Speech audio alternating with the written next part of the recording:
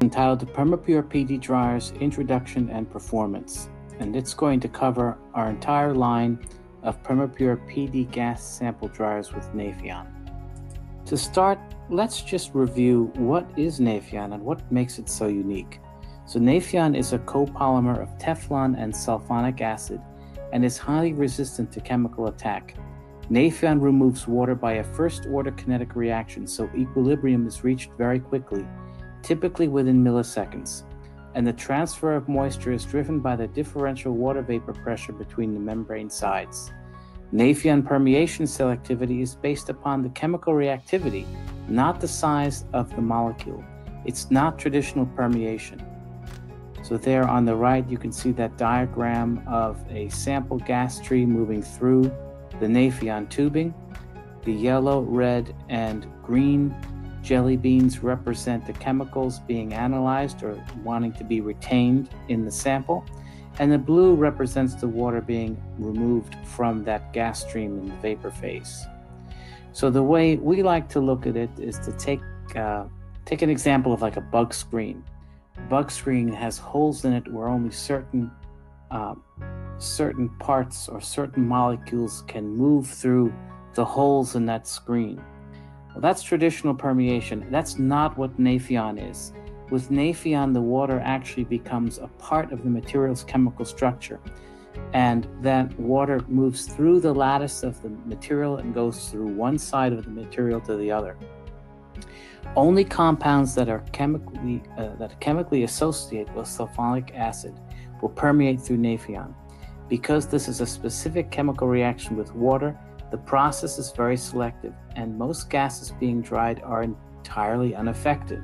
And this is particularly what makes Nafion so valuable for the scientific and technical community, because the type of gases and compounds and elements that we're looking to measure are held intact, kept intact by Nafion. So let's go to the PD dryer series. There's an image of different PD dryers of different materials. And basically, the basic design is similar to our MD. MD means monotube and PD means polytube dryer. Basically, the dryer is a simple tube and shell design that functions with water vapor, similar to how a heat exchanger transfers heat. There you can see in that diagram to the right, the wet gas comes and enters the dryer through the top and exits to the bottom dry. And there we have a counterflowing purge gas stream that exits at the bottom and that enters at the bottom and exits at the top wet. The PD has multiple tubes in parallel to increase the flow rate capability and efficiency.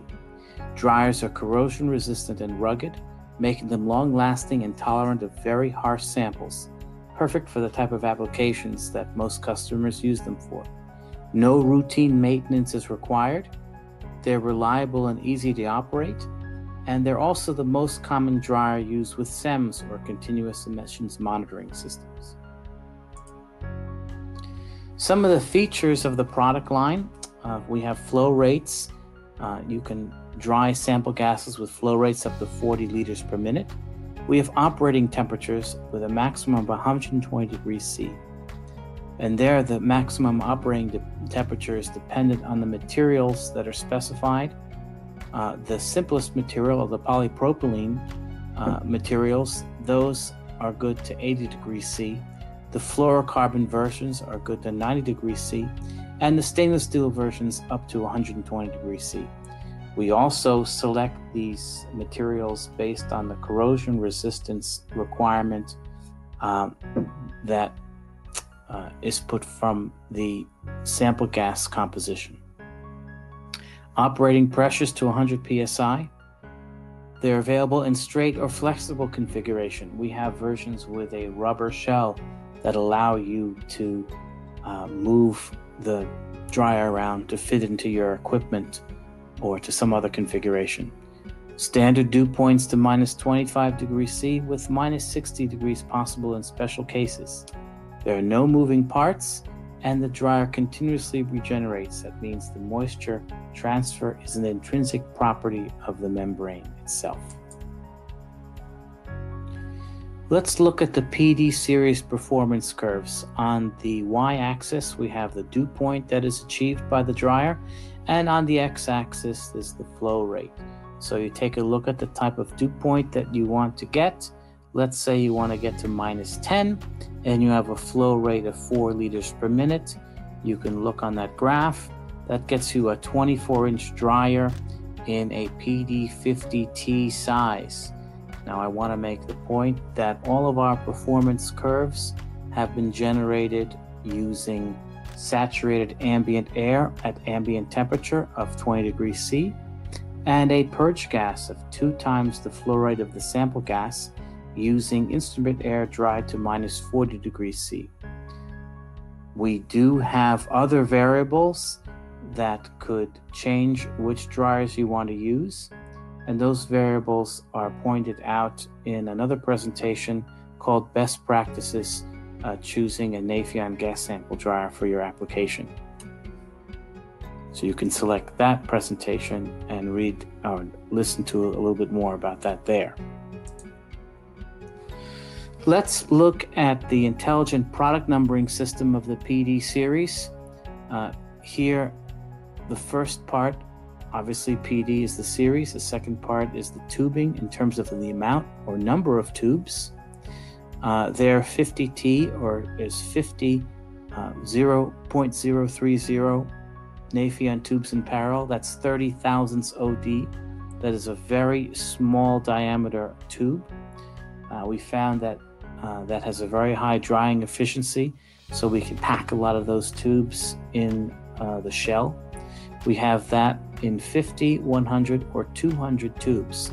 We also offer PDs with 18,070 tubes or 60,060 tubes, and those numbers there are a little bit larger, 070 18T or 060 60T.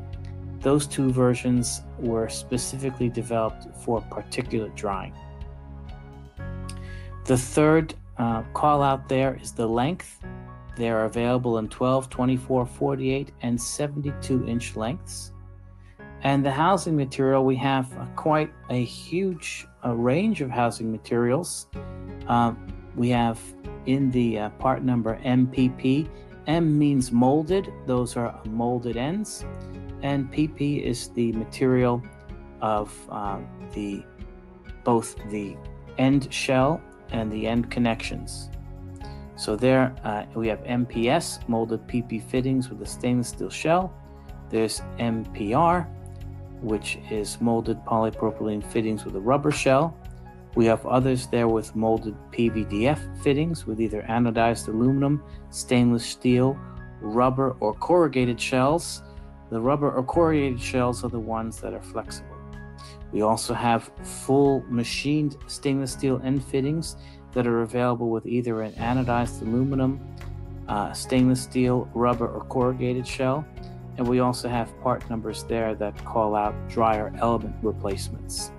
And there, if you have the courage to replace the PD element, we also recommend our PD removal tool, which our customer service team can quote you when you call in for a price for the element. Here's a graph that shows you how to calculate the PD series pressure drop.